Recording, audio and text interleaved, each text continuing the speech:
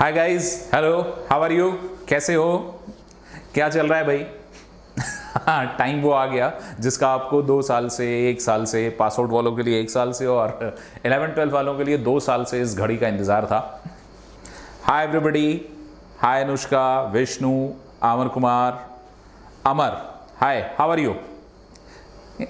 Mustafa Khan, who is lawyer?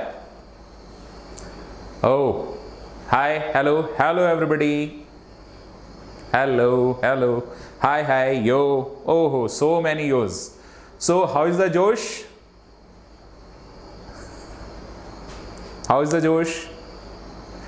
Okay Vishnu, you are fine.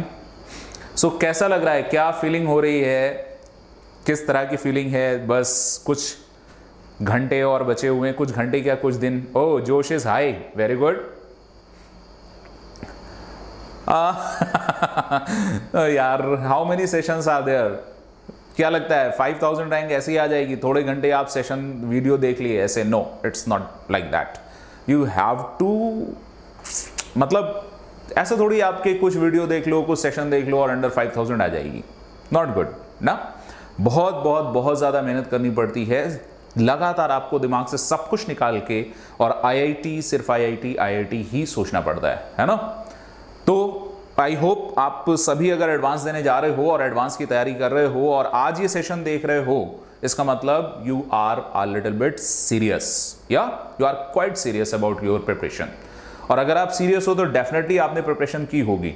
और इस stage पे आके आपको ये पता होना चाहिए कि अब जो भी पेपर में या एग्जामिनेशन में क्वेश्चंस आने वाले हैं या पेपर में जो भी आने वाला है, वो आपको उतना तो जरूर आता है जितना अंडर 1000 रैंक के लिए चाहिए, राइट? एडवांस के पेपर में हमें 100% क्वेश्चन अटेम्प्ट करने की जरूरत है, लेकिन 100% क्वेश्चन आपको एग्जैक्ट करने की जरूरत नहीं है। अभी तक भी 100% एडवांस में तो 100% किसी ने नहीं किया।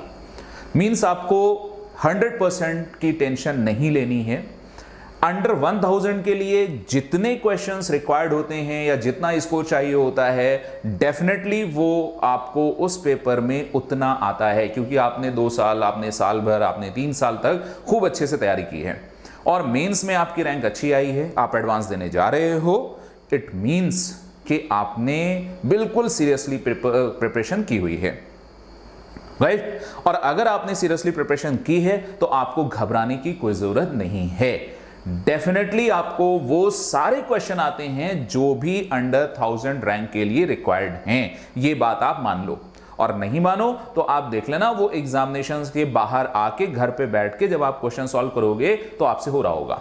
और अभी भी आपने अगर लास्ट ईयर के, प्रीवियस ईयर के पेपर सॉल्व किए होंगे, और जो कि आपने किए होंगे, तो डेफिनेटली उसमें उतना पार्ट आप कर लेते होगे जितना 1000 रैंक के स्कोर के लिए चाहिए होगा, राइट? तो अब की भी जो पेपर आएगा तो उसमें जितना आपको स्कोर करना है, जितना अंडर सिलेक्शन के लिए, अंडर 1000 रैंक के लिए स्कोर करना है, उतना तो आपको पता है।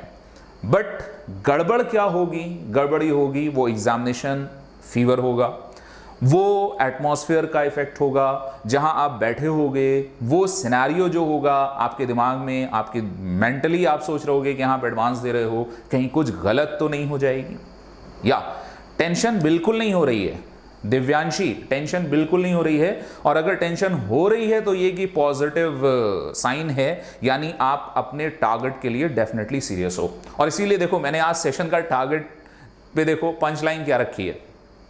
देखो क्या पंच लाइन।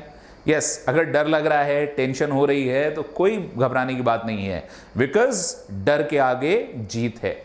यस, और डर के आगे जीत देखो क्या है, ये JEE। तो उस जीत में भी देखो JEE है ना।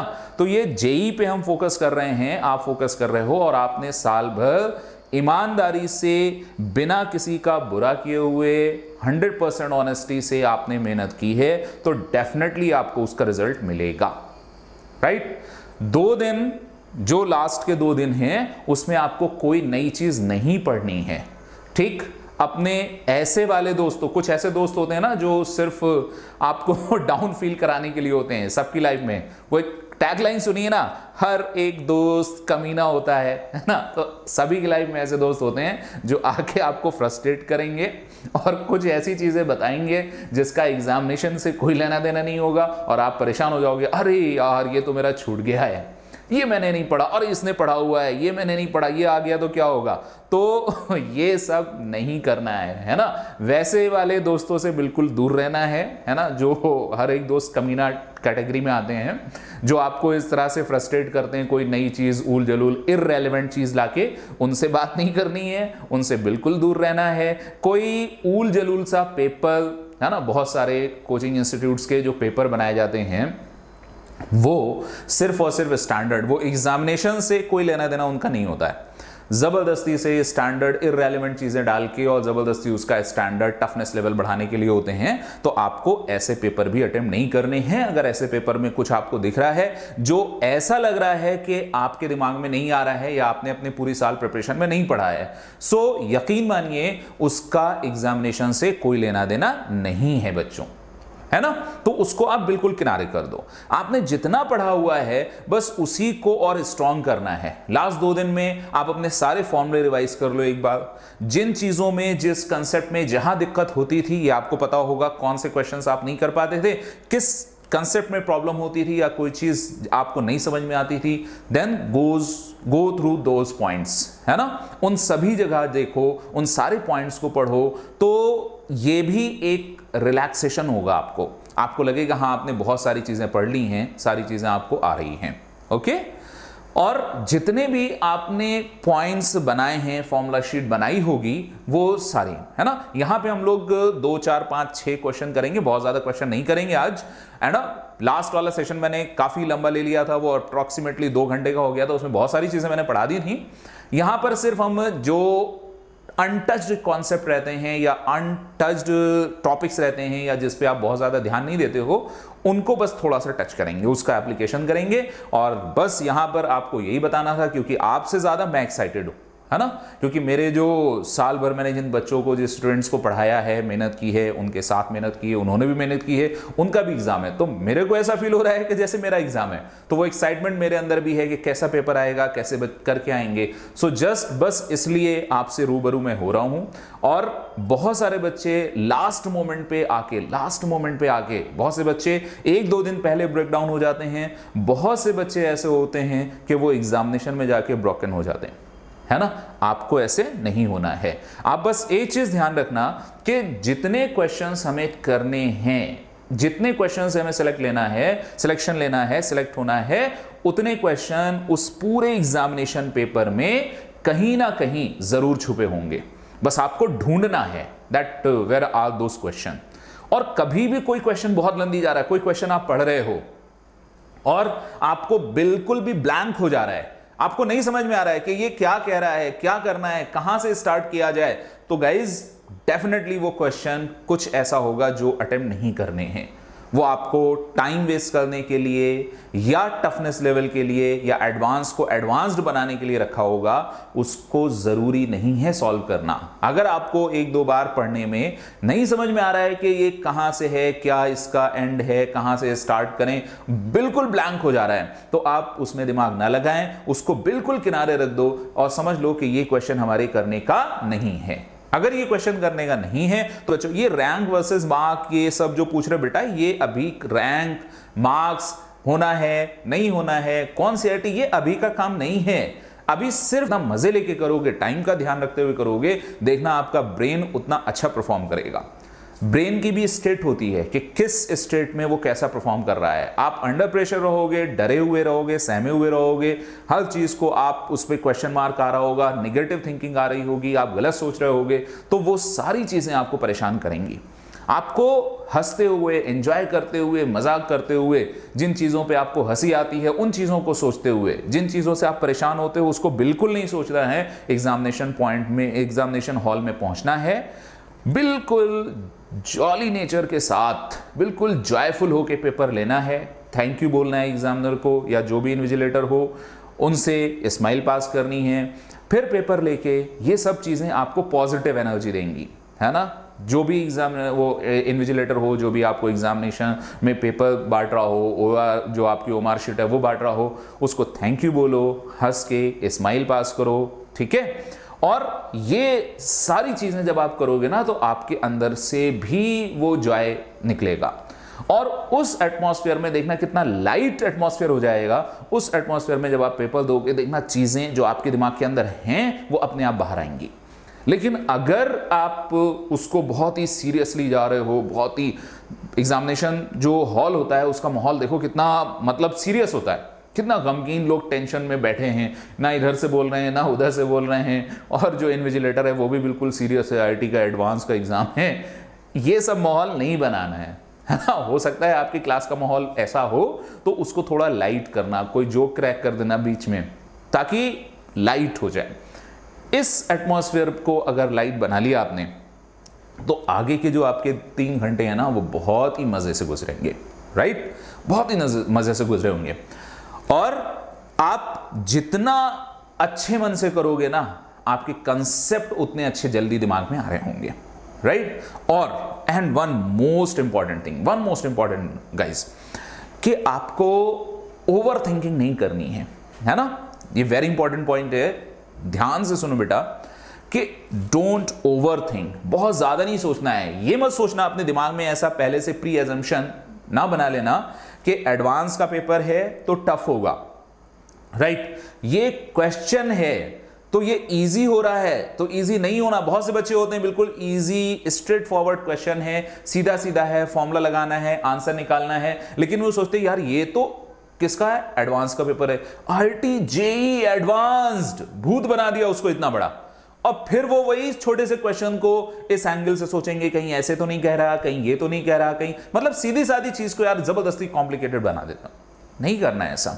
एडवांस का पेपर हो तो क्या हो यार, बिल्कुल इजी क्वेश्चन आएंगे। आप देखना 20 से 30, 35, 40% तक क्वेश्चन ऐसे होंगे जो बिल्कुल स्ट्रेट फॉरवर्ड होंगे, नॉर्मल होंगे। आप जबरदस्ती उसमें अपना दिमाग लगा कि हाँ एडवांस का है तो टफ होना चाहिए, नहीं ऐसा तो नहीं, कहीं ये तो नहीं पूछा है, इससे आप उसको कॉम्प्लिकेट कर दोगे।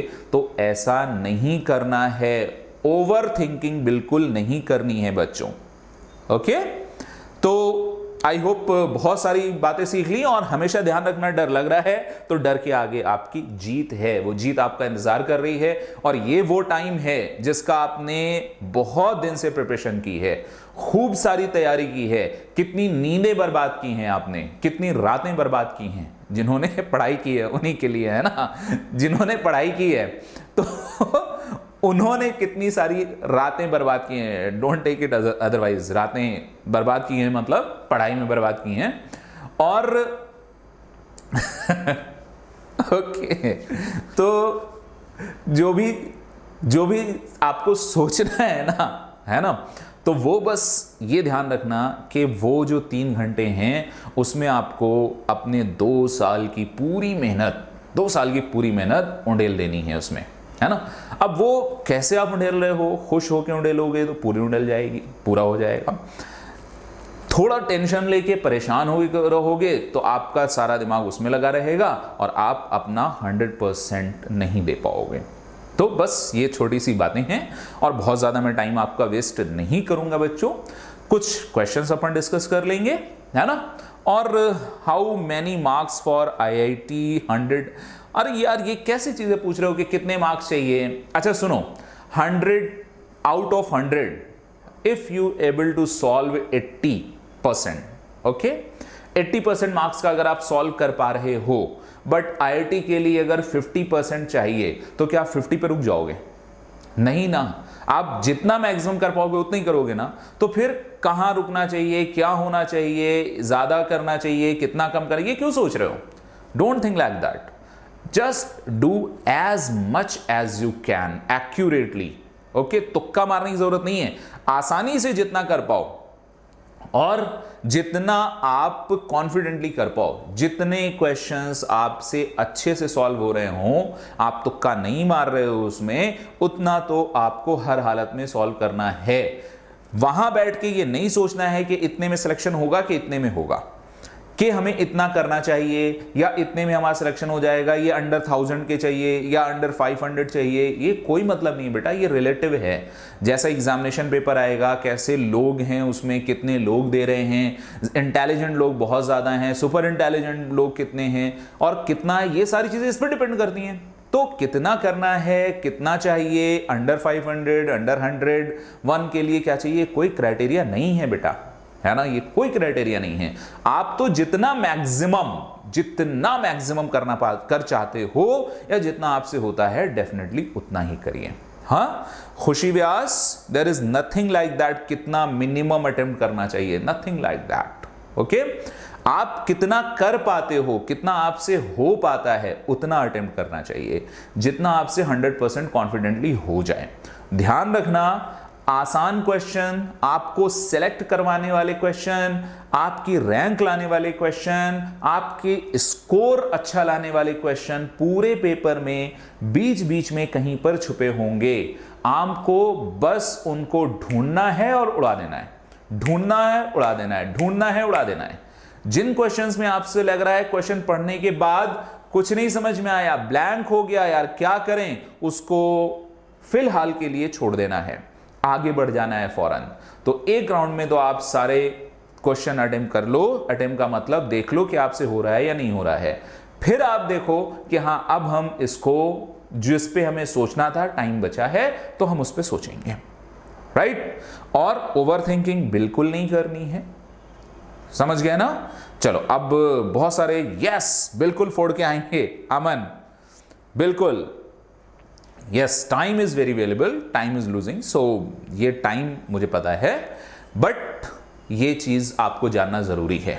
आप अपनी स्टेट ऑफ माइंड को पॉजिटिव रखो, स्टेट ऑफ माइंड, क्योंकि दुनिया में जितनी चीजें होती हैं, आपके साथ जो हो रहा है, दूसरों के साथ जो हो रहा है, that depends only and only your state of mind. State of mind, right. State of mind आपकी अच्छी है तो आपको चीजें अच्छी लगेंगी, स्टेट ऑफ माइंड आपकी गड़बड़ है, खराब है, नहीं है, सही है, तो अच्छी चीजें भी आपको अच्छी नहीं लगेंगी। तो इसलिए स्टेट ऑफ माइंड को पॉजिटिव रखना है, ठीक है। चलिए आगे बढ़ते हैं, देखते हैं आगे कि कौन सा क्वेश्चन आज है। देखो ये क्वेश्चन है ना, इसमें बहुत ज्यादा कुछ नहीं है, बस हो सकता है आपने इन चीजों पे ध्यान नहीं दिया हो, मैं उसी क्वेश्चन को उठा के सॉल्व कर रहा हूं। और देखो कैसे है, देखो see here, now cylindrical portion of radius r removed from a solid sphere of radius r. This is a solid sphere of radius r, and uniform volume charge density is given as rho. Uniform volume charge density is given. Got it?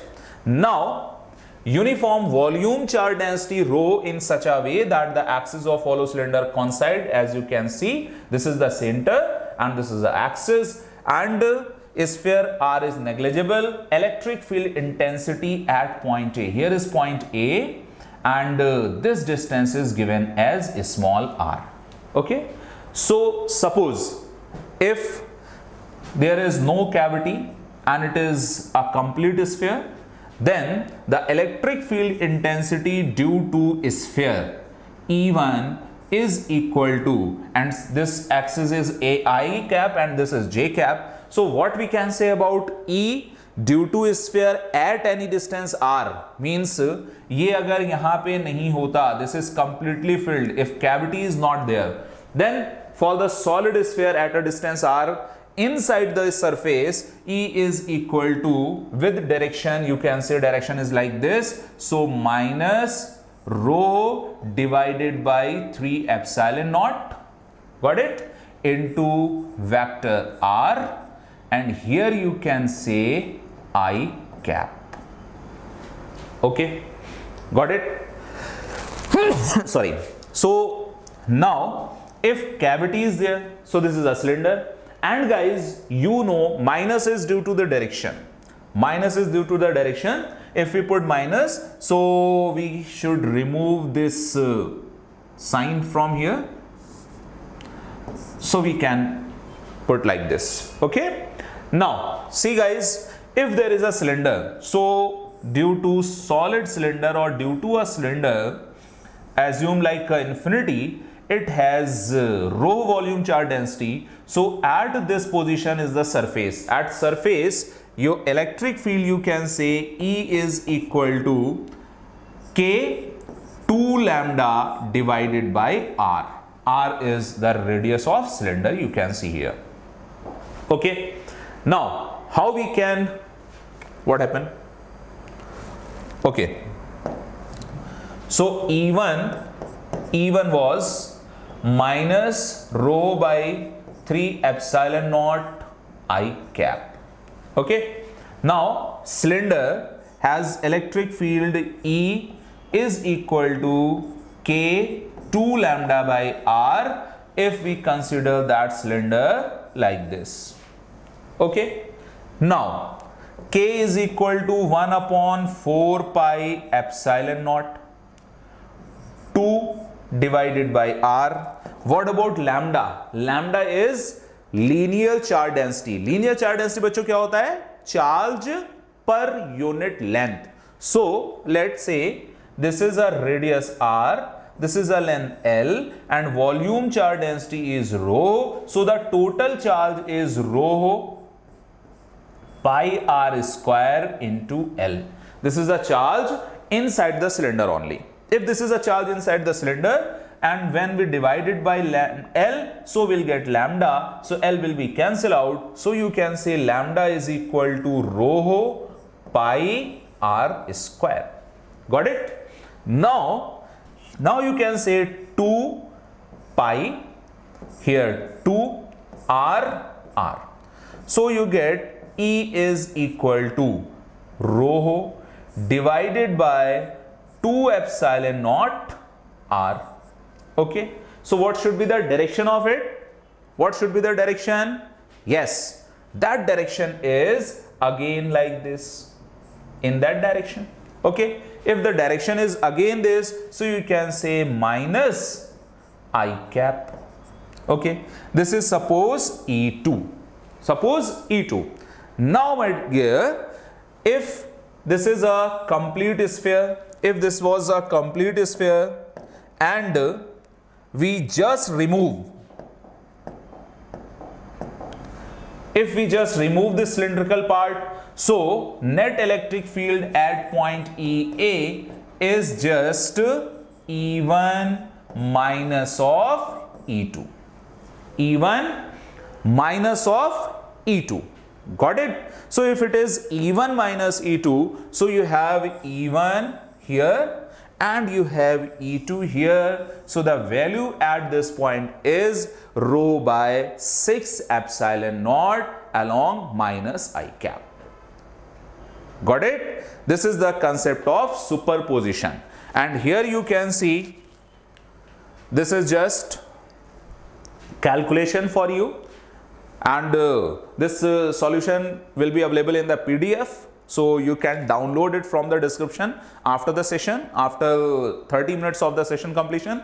So you can say the final answer is this is E1, this is E2, E2 is sigma by rho by 2 epsilon naught, then that sort. Now another question, that question is also a very good question. You can see this is of gravitation. Okay. This is of gravitation. So see here the concept of gravitation when meteorite, okay, collided and struck. So this is a very good question. Here we will apply conservation of energy, conservation of linear momentum, conservation of angular momentum. Okay, conservation of angular momentum. Now see here, what is the question? So would you like to try? Try करोगे क्या? अच्छा चलो नहीं, चलो मैं solve करके दिखाता हूं. क्वेश्चन पहले देख लेते हैं. क्वेश्चन पढ़ लो, मैं साइड हो जाता हूं. Question is, you can see meteorite approaching a planet of mass capital M. Okay, inside in the straight line passing through the center of the planet, collides with an automatic space station, orbiting the planet in a circular trajectory of R. mass of the station is 10 times as large the mass of the meteorite. As a result of the collision, the meteorite sticks with the station, which goes over a new orbit with the minimum distance r by 2. See, what is the situation? I am just telling you the actual situation. Here you can say there is a satellite. Okay, here is a planet. Mass of the planet is capital M, and it is revolving in a circular radius of r with velocity. Initial velocity is given as v0 as according to the question. Okay, now a meteorite is there, and here mass of the station is 10 times the large as mass of the meteorite. So a meteorite is here, its mass is small m, and it is moving towards that planet with velocity u, and the mass of this station is 10 m. Okay, this is the initial situation, guys. Okay, what is the initial situation? Capital M is a planet, 10 m is a space station revolving around the planet in circular orbit, and the radius of that circular orbit is r. It is revolving like this. A meteorite is here of mass n. It is moving towards the planet, and here you can say Hindi mein boliye, who is that? IIT-JEE. I am using the mixed language. Okay, don't worry. तो देखो बच्चों क्या है, फिर ये m मास का planet है, और ये कहा it is moving along the line joining the centers. So it is moving like this. This is the initial situation. What happened after the collision? After the collision, it will stick to that space station.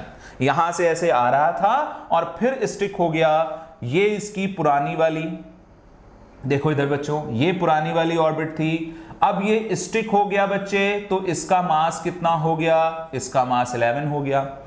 तो अब इसकी जो ये velocity थी, ये velocity हो गई suppose v2, and this velocity will become v1. Okay, these are the two components of velocity because conservation of linear momentum. Okay, now if it is a angular momentum, बाद में करेंगे, linear momentum, so here you can say there should be conservation of linear momentum along horizontal and vertical, or along x-axis or y-axis. Suppose along x-axis, initial linear momentum of this is 0, but it has initial linear momentum. Suppose this is the x-axis, so you can say conservation of momentum mu.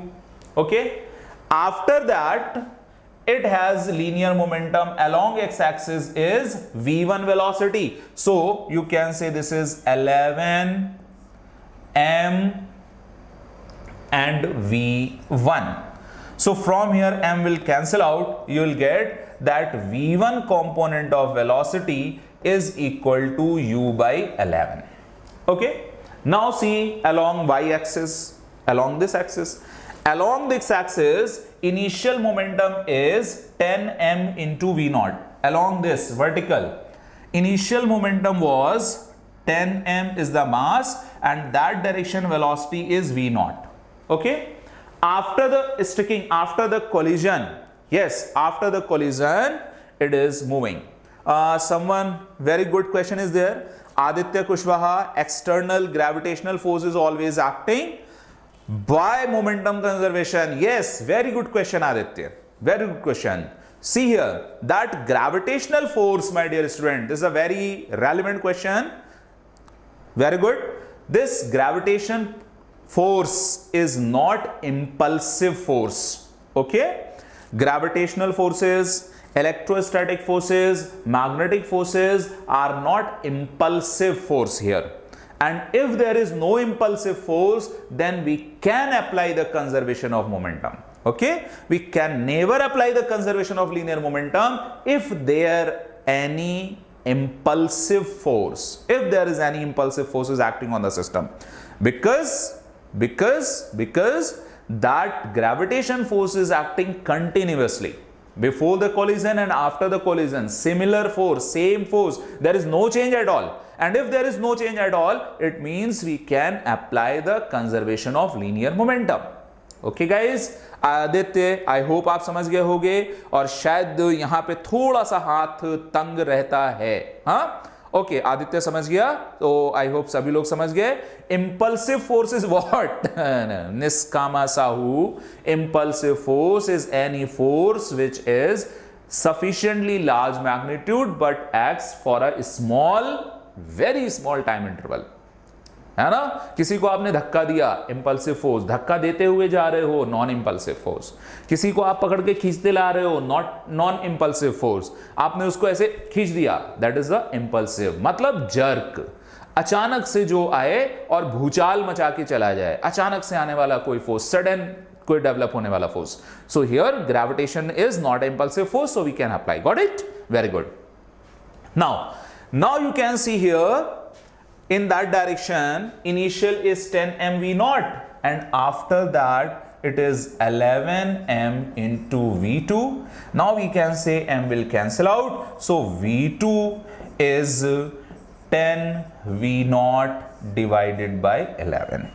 So guys, by conservation of linear momentum we got these two velocities.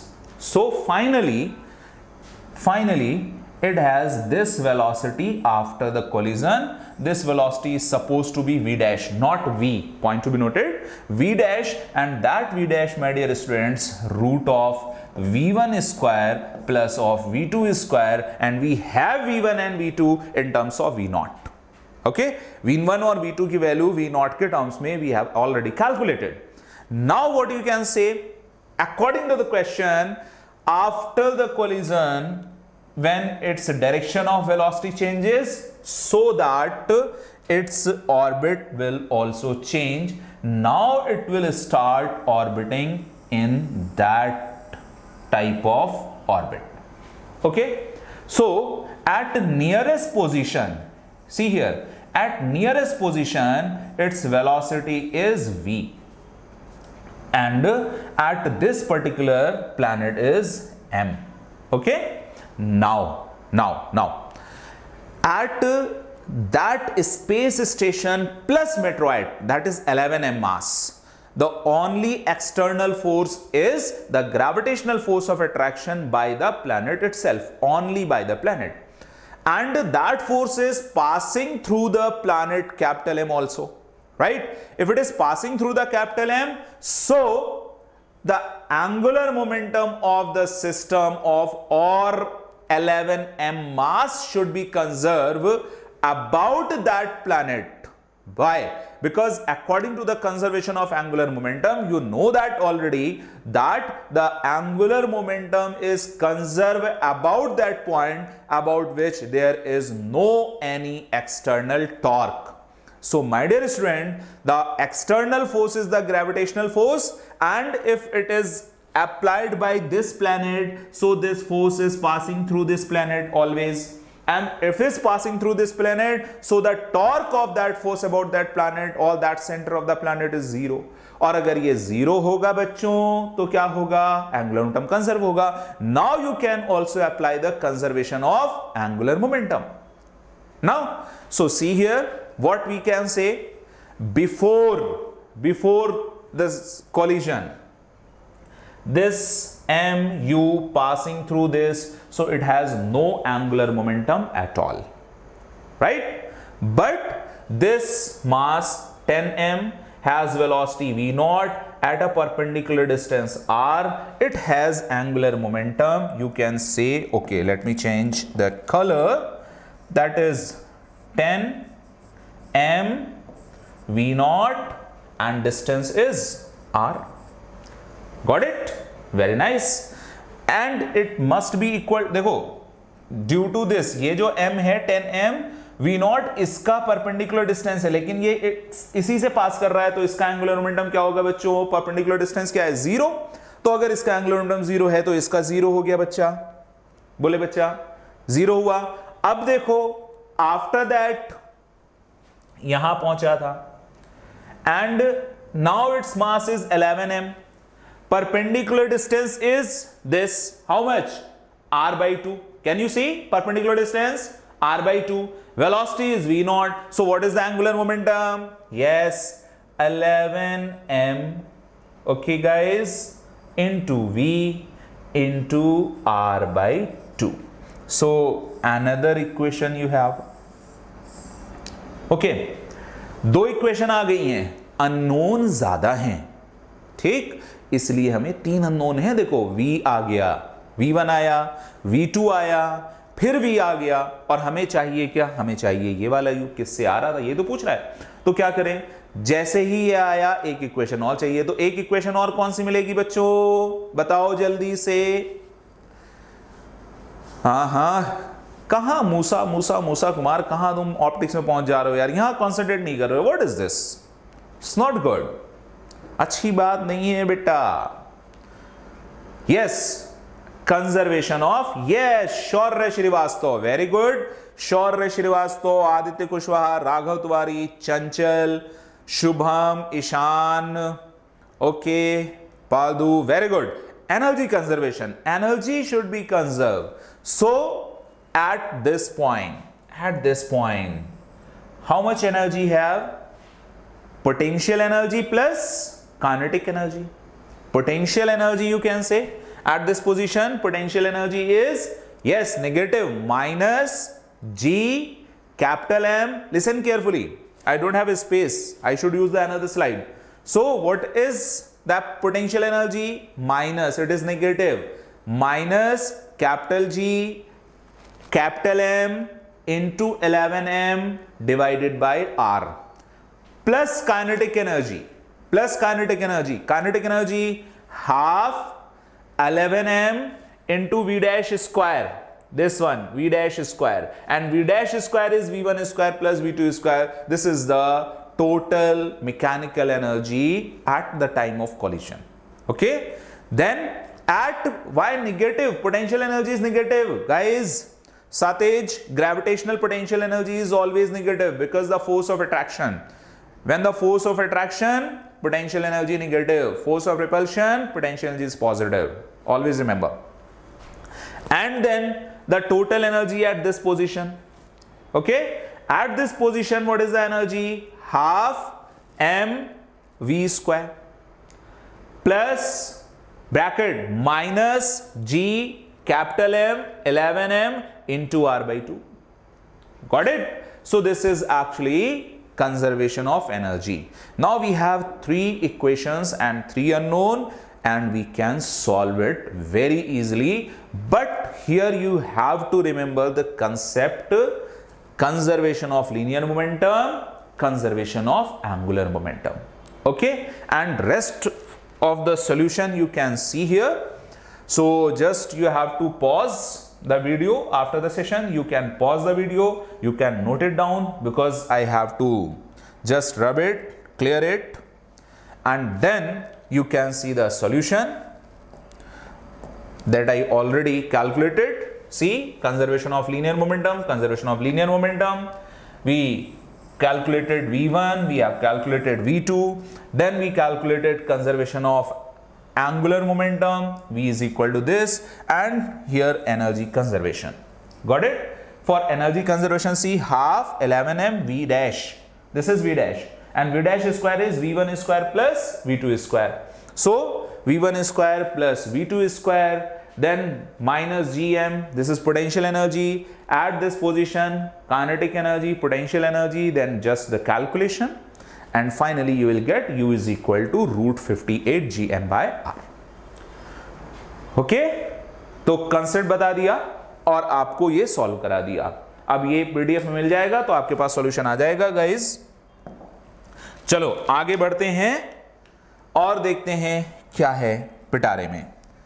चलो पिटारे में फिर से वही है, बस पिटारे में अब हमें जो आपको एक जरूरी चीज बतानी थी, जिस पर एडवांस में क्वेश्चन आते हैं, बट आप अपनी जनरली जब इलेक्ट्रोस्टैटिक पढ़ते हो तो उस पर बहुत ज़्यादा ध्यान नहीं देते हो, और वो ये है कि if there is a sphere and charge is uniformly distributed over the entire volume and volume charge density is rho, then inside the surface at any point at a distance r there is a point and electric field, this is a vector. At this point you can say that electric field E is equal to rho divided by 3 epsilon naught vector r. Okay, you have to remember this. And by the application of left में gm into 10m नहीं आएगा, बिल्कुल आएगा साकेत, आएगा, देखना फिर से आया है, हाँ, डोंट वरी, पोटेंशियल एनर्जी तो स्टिल है ना उसकी, तो बिल्कुल आएगा. Now the question says that here is a uniformly volume distributed, okay, the charge is distributed over the volume. So the dielectric sphere is this, and we made a cavity inside it. Okay, so this is the center and here is the center of the cavity. Charge is only here, charge is only here. And now electric field intensity at inside the cavity, this is any point. So this center to center is a vector A. So you have to remember, I am not going to derive this relation, I am just telling you this relation. तो आप जाके घर से पढ़ सकते हो.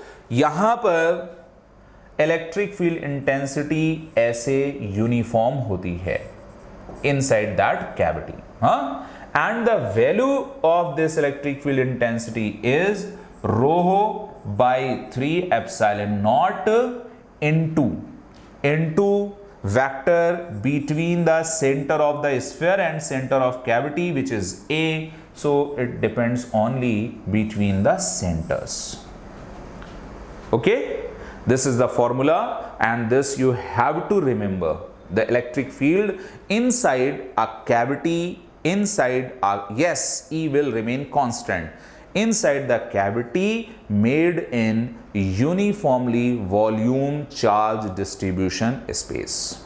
Okay, अब यहां से आपसे पूछा है कि इसी के अंदर theta is equal to 45 as shown and it will take time to touch the sphere again ना. चलो इसके अंदर अब कैलकुलेशन देख लेते हैं. So you know here is the cavity.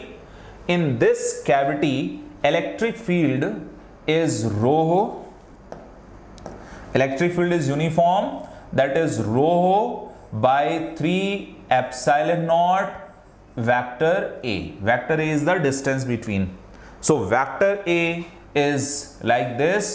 So here is the field lines. These are the electric field lines, and electron experiences a force opposite to the direction of field line. Okay, so if here is an electron and electric field is E, so the force experienced by it E into capital E. Now apply replace the value of capital E, then you will get rho AE 3 epsilon naught. Okay, this is the force. For acceleration you have to divide that force by mass m. So this is divided by mass m. Got it? Now we have the acceleration. Now we have to see, because electron release from this point, this is 45 degrees, so this is again 45 degree. Electron will move like that and then strike to the surface of the cavity at this point. So what is the distance traveled by the electron? Distance traveled by the electron is r cos 45 plus r cos 45, that is, yes, root 2r, this much. Okay, now we have acceleration, initial velocity is 0, so we can apply s is equal to ut plus half at square. S has to travel small t into r, initial velocity is 0, 1 by 2, acceleration is rho AE divided by 3 epsilon naught m into t square. Here you can see here the calculation, yes, root 2r value, and this is your time t. Okay, energy is conserved after the collision we don't calculate anything, we don't need to calculate anything. Okay, वहां तक हो गया, बस यही पूछा हुआ है. चलो आगे चलते हैं, फिर से देखते हैं क्या है अगला क्वेश्चन. तो ये वाला क्वेश्चन आपने आसानी से सॉल्व कर लिया.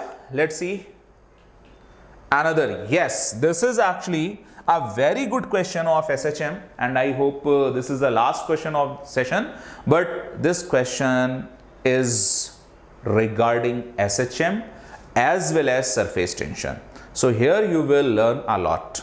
Okay, I'm just going to tell about something that is very important for SHM, all simple harmonic motion.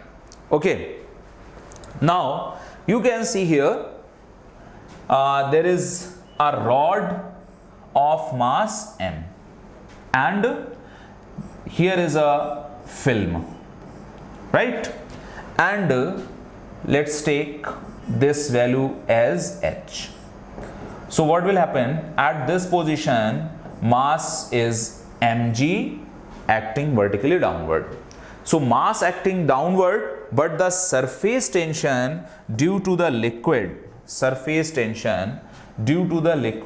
acting upward. So at equilibrium, that surface tension, okay, so that surface tension, force due to surface tension now balanced by mg. So here you can see,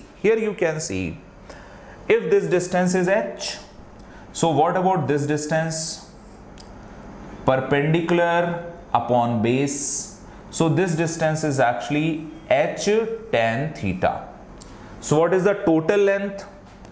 Surface tension force, total length is 2 tan theta, and let's say surface tension is s.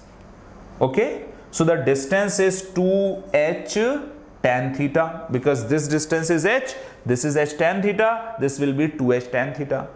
2h tan theta, and if we multiply it by s, this is force. And see here, this is a surface and it has two surfaces, one surface front surface, one is backward surface. So some force is applied by this surface and some force is applied by this surface. Okay, now you can say what do you want to say? Alianshu, tan x, h tan x is wrong. Why? Why it is wrong? Tell me. Say this is theta, this is h, perpendicular upon base is equal to tan theta, so this perpendicular is h tan theta. If this is h tan theta, then this is also h tan theta. So you have 2h tan theta. Okay, if it is 2h tan theta, this is length multiplied by surface tension, this is a force, and now that force is double, because front से इतना ही force लगेगा, फिर back से भी same force apply होगा. So this force applied by 2 times. So you can say F is equal to 4h tan theta into s, and that force will balance which force? Yes, mg. Now you can say 4h tan theta into s is equal to mg. Okay, now you can note down this equation. आगे काम आएगी SHM में, है ना. अब ये तो equilibrium की बात हो गई. अब देखो बहुत अच्छी बात, बहुत मजेदार बात, SHM कैसे होगा? Because the question says that intersection of the wire AB, AC, PQ दुनियादारी and mass m 1 gram, horizontal equilibrium under the action of surface tension and gravitational force. Find the time period of SHM of PQ in vertical plane for a small displacement. Okay, now what happened? See, here is the rod. Can you see? Yeah, here is the rod, and if rod is here, it is like this.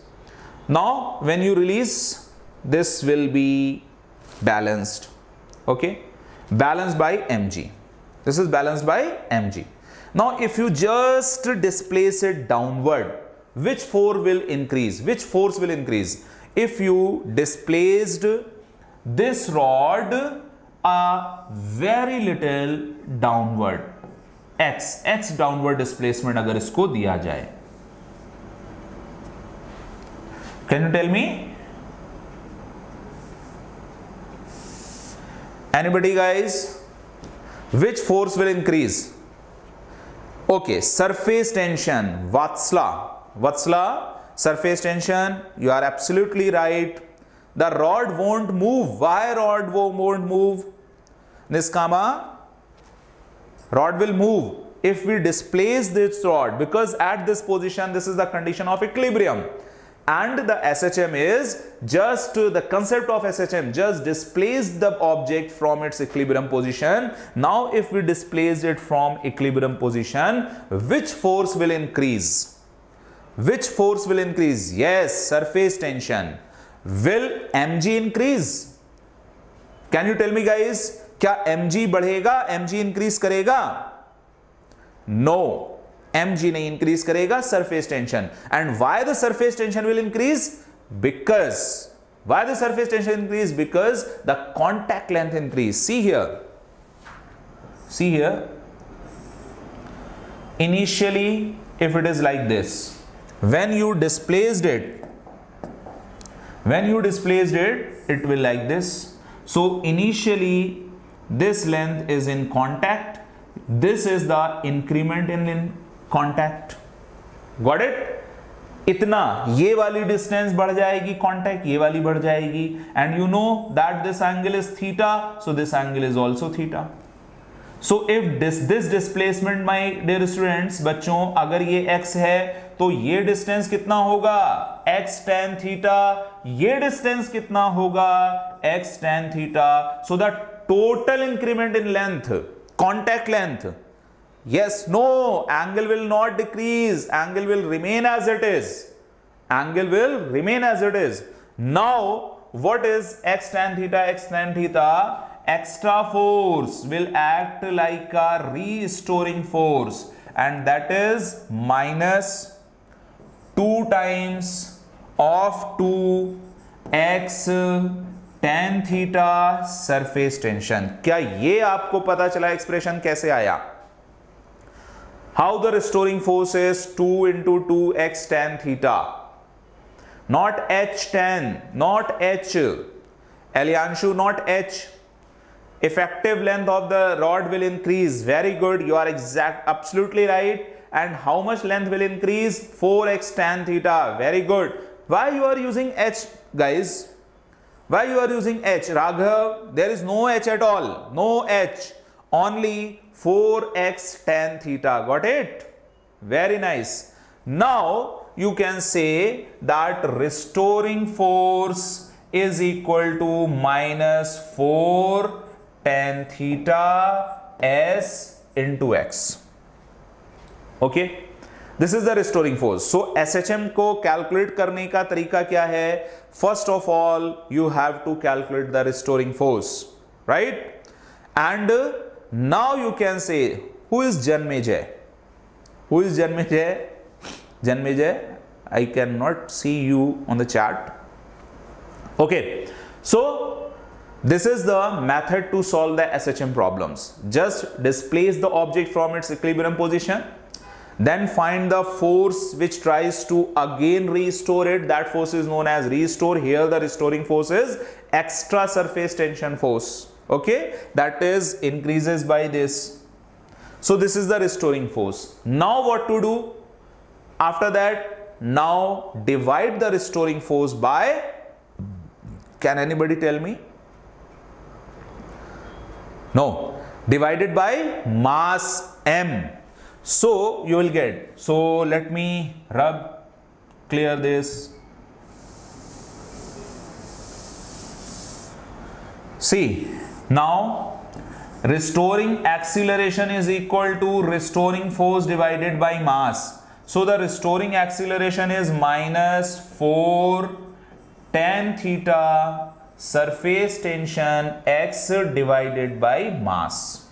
Okay, now you can compare this with the SHM equation, minus omega square x. Okay, if you get this, then now you can say omega is equal to root of 4s tan theta divided by m. Okay, and time period of the simple pendulum 2 pi under root 2 pi upon omega, 2 pi divided by omega. Now omega is m upon 4s tan theta. This is the time period. You have to find the time period. So here we calculate that time period. This is the value of time period. And now you can put all these value, m, 4s tan theta, all are given. So you can, theta is also given something, theta is 45 degree. You can put and find the answer. And now one more thing I would like to tell you.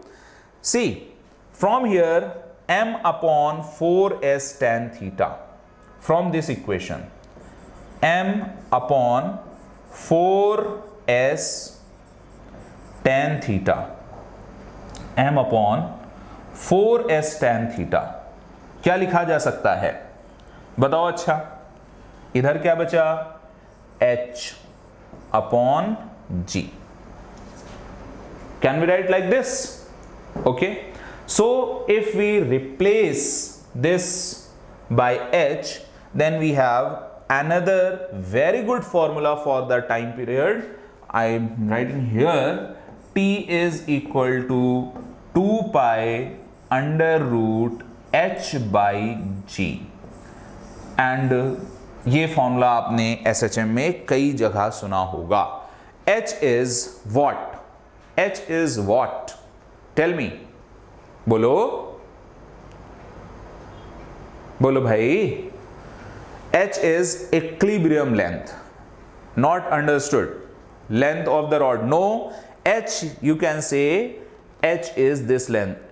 At what distance it is in equilibrium. So time period of simple pendulum is 2 pi under root L by G again. Time period of conical pendulum. Are you familiar with the conical pendulum?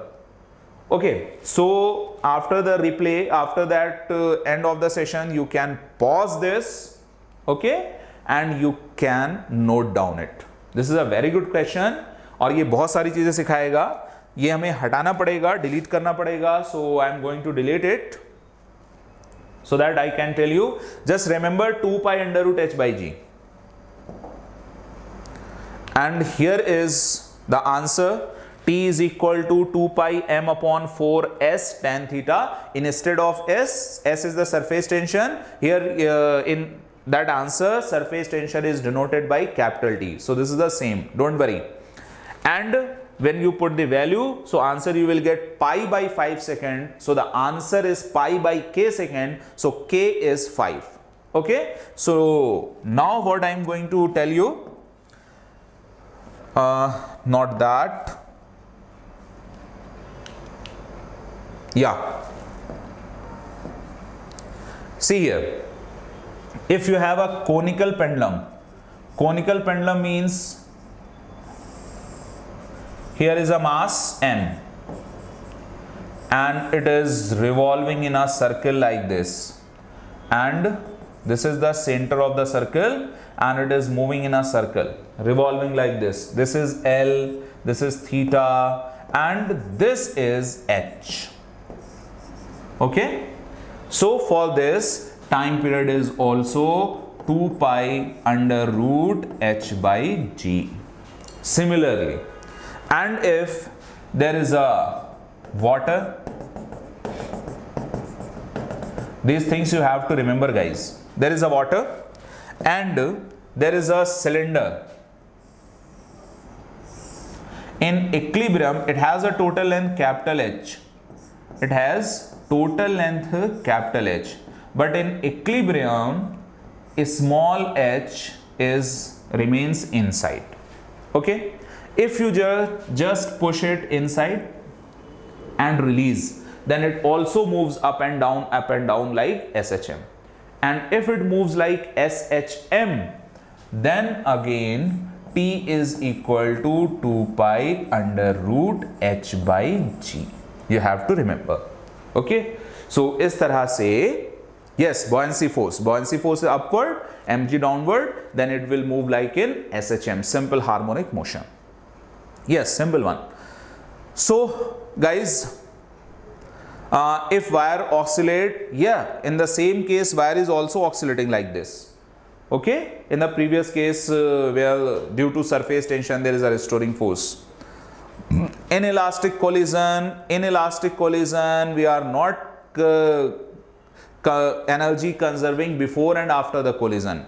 Okay, energy conservation जो वो question में था वहां energy conservation before and after collision नहीं किया है, ध्यान से देखना solution, after and after the collision किया है।